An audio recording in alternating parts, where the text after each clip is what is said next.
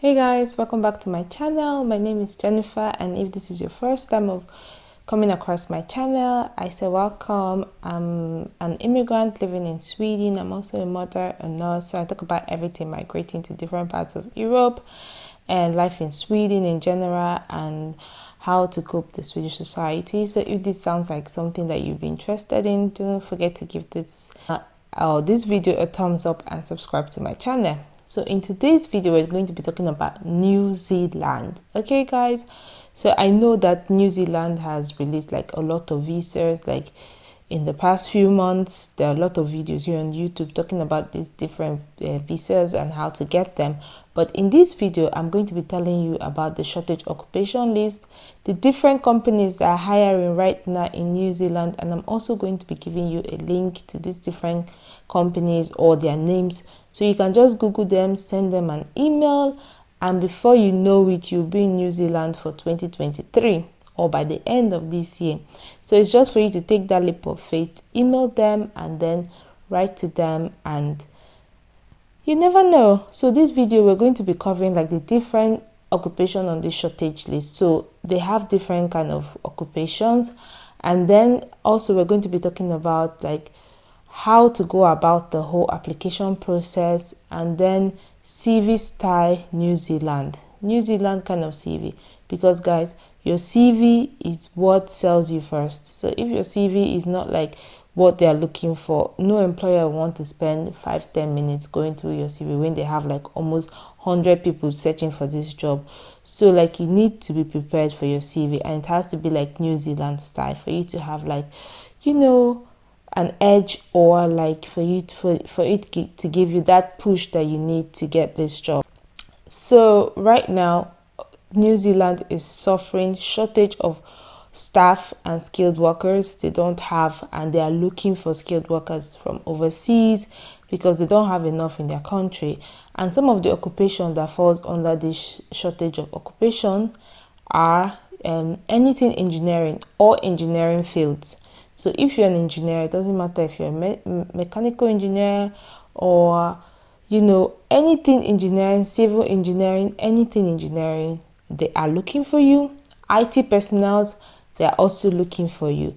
So anybody in the healthcare system, either as a healthcare assistant, a nurse, a doctor, occupational therapist, anything in the health sector and social sector, social workers, social care sectors, they are looking for them. They are needed in New Zealand. And then these are just occupations where, you know, you have to degree holders, occupation, degree holders, skilled workers. Now for people that are just like, you know, secondary school and all of that, if you are construction worker, an electrician or plumber, they are also looking for them. They really need them. Truck drivers, they are needed, and even chefs. So all these occupations, they fall under the shortage occupation list. You can also go to like the embassy website or the immigration website to see like the full list of the people that are on this shortage occupation list. But we have a lot of companies that are willing to hire right now. So we're going to be going through these companies, and I'm going to be also telling you what they are looking for, eligibility criteria, and then how to go about applying. These companies have been given like authorization to sponsor candidates from the overseas. Not just any company can sponsor you over to New Zealand. There are specific things you have to go through as a company to be able to sponsor overseas personnel, and these companies have gone through those processes, and they can sponsor individuals to come to New. So guys, number one on the list is the Auckland District Health Board. Now this is just like the name implies, is for healthcare personnel. So they are looking for people from healthcare assistants, nurses, midwives, occupational therapists, even cleaners. They are looking for a lot of people. So if you fall under this category, it's just for you to apply. Just apply. Go over to their website. I'm also going to be leaving their name in the description box. Just Google them, send them an email. You can call them and tell them you're interested, you're looking for a job, and then they will put you through. So these people are currently hiring staffs and they are giving sponsorship. So then the next company we're going to be talking about is the ASAB Bank. These people are looking for bankers, personal bankers, from bankers to like IT specialists. They are looking for it. You can also go to their website. You will see like the openings that they have right now, and it's just for you to apply because they can sponsor you from wherever you are in the world. I'm also going to be looking at, if you see me looking down, I'm just looking at my phone.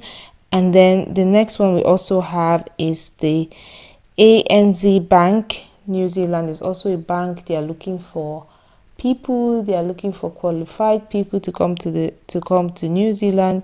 And then we have Arvida Limited, but like it's a care home, or they're a care home company. So they have different branches. If you're looking for care assistant, as a healthcare assistant job, this one is for you. Also as nurses, if you want to work in a care home, this is also for you. It's just for you to apply. They have tens and tons of openings. So guys, it's just for you to apply. They don't have people to apply for this position. So there's no harm in trying. You apply, you send them an email, you just drop an email, or you can still call. Better still call, introduce yourself, and tell them what you can do, how you've improved yourself, even though you're a healthcare assistant, the courses you've done, if you've volunteered before, and sell yourself. And before you know it, you might just get employed. You never know. So guys, it's a company called AFFCO Holdings Limited. Now these people, what they do is just livestock processing. People, they are looking for butchers, livestock rearers. So if you know anything about farming, livestock and all of that, apply to this company. And then we have another one on the list, another company that is currently hiring with sponsorship, and their name is the ACC. Now what this company does is just like a recruitment company, and what they do is just like to hire people from different walks of life. So from personal assistant to engineers to IT consultants. So it's just for you to go onto their website. You will see the jobs they are looking for and the people they are looking for. Apply to these jobs, and these jobs you apply to them. If you get the job, you get sponsored. So then the next people on this list is the AFFCO New Zealand. Like these people, they're recruiting both drivers, they're recruiting like a lot of people. It's more like a recruitment company. So just head over to their website. I'm also going to be leaving the list of the remaining companies. What you have to do, or what you can do, is to go into these companies, go to their website, see what they do, the jobs they are hiring. They have a lot of jobs. They have so many people they're hiring. It's not just for certificate or like degree holders, both certificate holders and just normal skilled job. They are looking for them, and you might get lucky. You might find something that you really like, and the relocation package is amazing. So it's just for you to apply for it. You get the relocation package, and then you can move. So guys, and then this brings us to the last part of this video, which is the CV you're going to use to email these people or send in for this jobs application. And that, guys, New Zealand, they have their own way of CV. And for you to catch your employer, it doesn't even matter where you're applying to, your CV has to be catchy. Your CV has to be the thing that will catch their, their attention.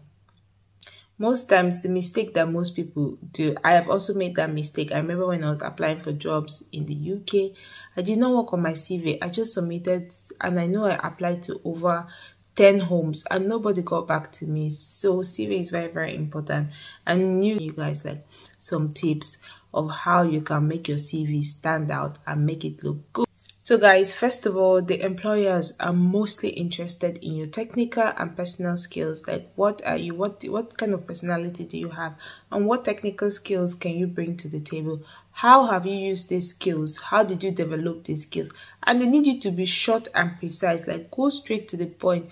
No need to beat around the bush. This is the time for you to sell yourself when it comes to like your personal skills. Like I am this person, this is what I've done, and this is what I can do. Bam, bam, bam. Let it just be like the first 3 lines, like you're spitting out fire and you're giving them like depending on the kind of field you are, even though you're just a healthcare assistant, or a healthcare assistant with no. So guys, even though you're just a healthcare assistant, like what can you bring to the table? Have you taken up courses?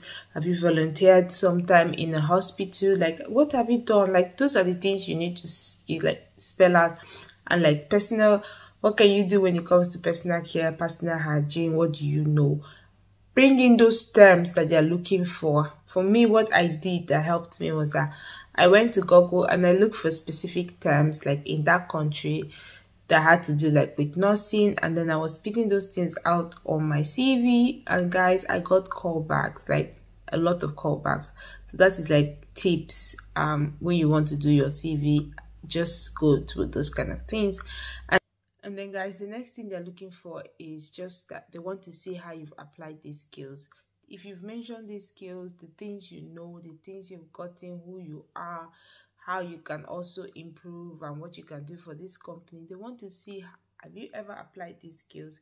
If you say, I'm a very, very communicative person and, you know, I'm a good communicator, how have you applied these skills? So those are the kind of things they want to see. And guys, I think the most important tip is just to keep it short and precise.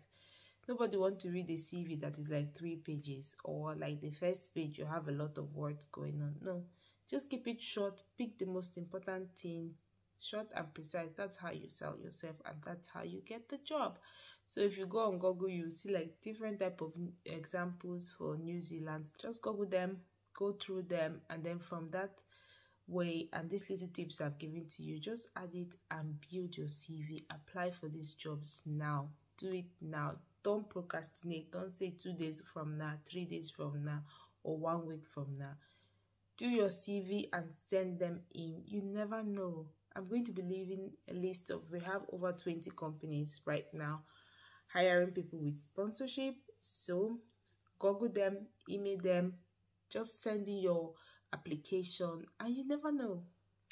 So guys, that's it for this video, and I hope and I wish you guys good luck. For those people that have watched this video and want to relocate or want to relocate to New Zealand, I'm wishing you guys good luck with your search, and I hope that you've been able to get 1 or 2 from this video, and I hope that the links and the name of these companies that I'm going to be leaving in the description box like give you something or the thing you're looking for. Good luck guys. Thank you for sticking with me. Don't forget to subscribe. Don't forget to subscribe guys. Please subscribe. Thank you guys. Bye.